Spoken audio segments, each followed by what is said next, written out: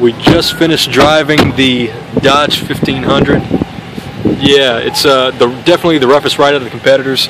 The Bighorn Edition, the only cool thing about it, in my opinion, is that it has an Alpine system. But other than that, personally I pass.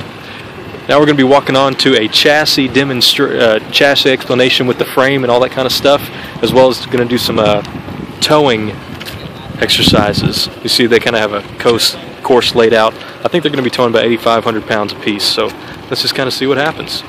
All right.